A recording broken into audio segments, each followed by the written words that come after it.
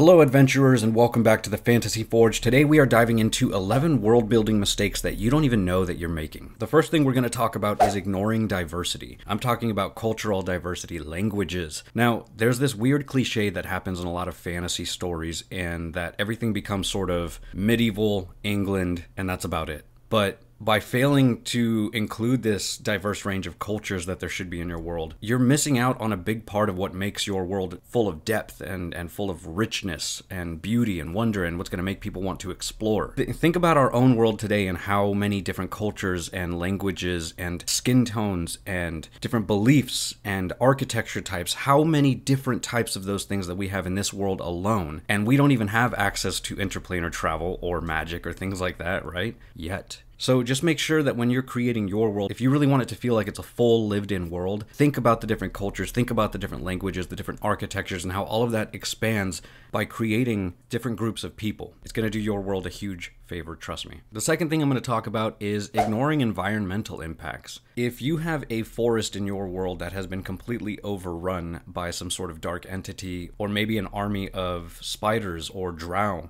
how would that affect the ecosystem within that forest, and how does that then affect the areas surrounding it? What if there's a town nearby that forest that was depending on the wood or the resources inside that forest to create their trade goods? How would all of that trickle down? How would that town not being able to access those resources affect not only them, but affect the towns outside their borders and just a few miles away? And how would all of that start to really affect the world? You also want to think about how having humans or any other race in the area using those resources, how would the consequences of that activity affect the environment? I'm talking about things like deforestation or pollution, disrupting the ecosystem. All of these things happen in our own world. So why would they not happen in a world that has things as powerful as magic or mythical creatures or crazy wars or powerful artifacts or dark forests? All of these things would have extreme environmental impacts, and in order for your world to feel real, you want to make sure that you're thinking about that. And in a lot of ways, that's part of what makes world building so fun, is thinking of those little nuances. So make sure you're doing it. Now, number 3, one of the biggest mistakes that I see all the time is oversimplifying conflict.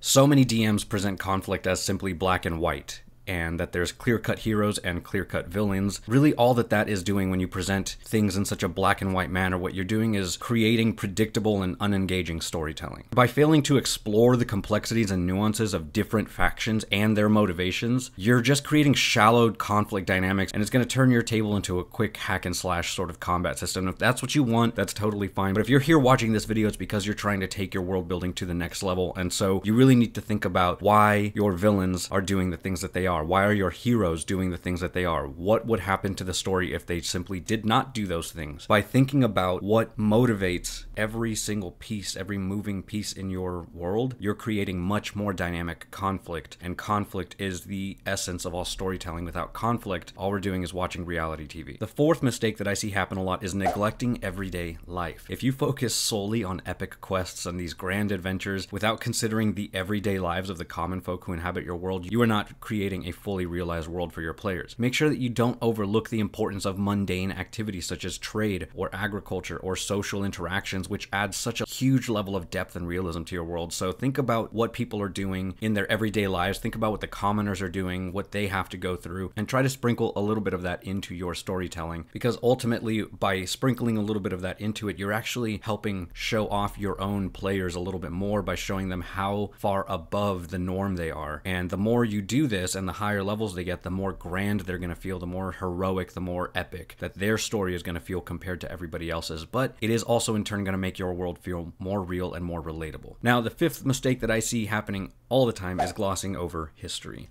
If you provide a shallow or generic history that lacks depth, then you're going to fail to connect your players to the present world and its conflicts that they're going through now. Don't neglect to include those significant historical events or those historic figures that shaped the current world or the state of the world that you have in your game right now. You are missing an opportunity for intriguing lore, I promise you. I mean, just think about how much has happened in our own world in the last 1,000 years. 1,000 years ago, we were living in the Dark Ages. And 1,000 years ago, not a lot is known about that time. There's a lot of history that was lost. There's a reason it's called the Dark Ages. So think about that. And if you are creating a world in which nothing has changed, and you're talking about a war that happened 3,000 years ago, and it's still the exact same world, you are not taking into account how history actually works. So create a more in-depth history, create cultures that shift from one time to another, show off how all of these crazy things that happen in your history actually impact the history, and creating cultures that are affected by those histories, and creating a world that moves and is shaped by the different going-ons.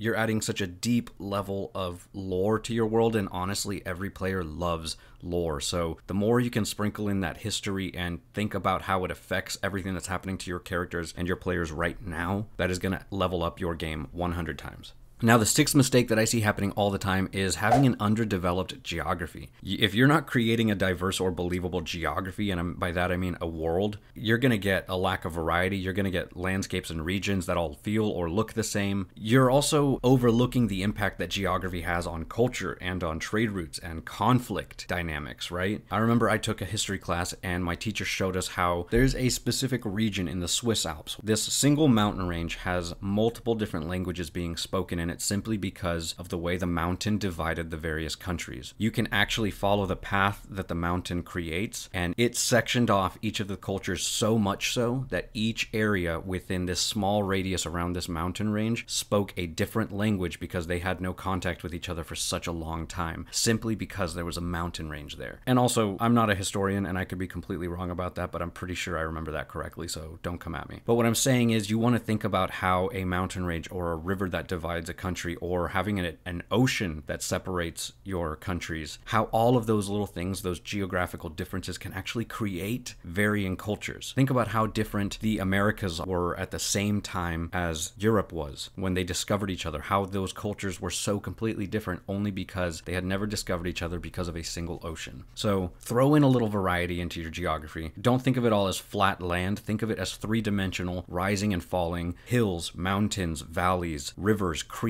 ponds, lakes. All of these things are going to add a huge level of depth, and if you take that into account and then think about how those different things affect the cultures that are settled in that area, you are going to create a much more realistic world. The seventh mistake that I see DMs making all the time is stereotyping races and species. If you want your world to stand out and you want it to be something that goes beyond what is typical fantasy, stop falling into the same stereotypes when you're portraying different races and species. What I'm talking about here is the tall, golden-haired elf, or the ugly, bent-over, tusk-having orcs. Think about how you can inject your own spin on a race or a species, or how you can create your own. And what you're really doing is you're creating an opportunity for yourself to become memorable to your players and for you to create unique, recognizable characters that your players are never going to forget. So if you really want to take your world building to new heights, I would say just try to think about those stereotypes that you might be falling into and what you can do to just add a little twist. Now, and the eighth mistake that I see happening a lot is not having any consequences to history. Now, we talked about not having enough history or glossing over history, but what about the consequences of history? I did touch on this a little bit, but if you are ignoring the long-term consequences of historical events on societies, I'm talking about things like traumatic events or prejudices or power dynamics, then you're failing to explore how this historical conflict and the decisions that are made out of those conflicts continue to shape the present world. And by doing that, all you're doing is limiting the depth and realism to your world. How has the fall of the Soviet Union 30 years ago affected the world today? You could argue that it's affected it a lot, but that was only 30 years ago. Now imagine the small things that have happened in our history that got us to this point. What about the scientific revolution or the Dark Ages? What about the Reformation? What about the end of slavery? All of these things affected our world so much and has created such a layer of depth to our own world. So you really want to think about how history has impacted us and how you can mimic that same level of impact in your world. And that is going to be such a huge difference when it comes to your storytelling. Now, the ninth mistake that I see happening a lot, and this one really gets me, is neglecting the impact of magic on society. You guys, if there was magic in the world, things would be so different. You wouldn't need so many of the amenities that we have today. If you are playing or DMing a high-level magic world, then you need to be thinking about how having so much access to magic is going to affect society, how it's going to affect governments, how it's going to affect the economy, or even daily life. If you're not considering that stuff and the implications having access to powerful magic would would have on the power dynamics of everyday life, you're missing out, because having access to powerful magic is going to create power imbalances, and it's going to alter the different groups of people that have access to that. So think about how having magic would really affect your world, and that can be a lot of fun. In my own world in Maladea, magic has sort of died out. And what that has done is created a world that's very similar to ours, of course, with its own little twists and nuances. But the world that used to exist before the Eldari or the elves passed away or passed into song or legend was very different. The world that existed under their reign, the technology levels were much higher, without giving away too much. But think about how having access to powerful magic like that would create much stronger societies or stronger powers, and how you might have multiple governments vying for power because all three of them have access to some of the highest level magic or have learned to harness it the most. So consider that when you're DMing your next game. The 10th mistake that I see happening all the time is failing to explore cultural interactions.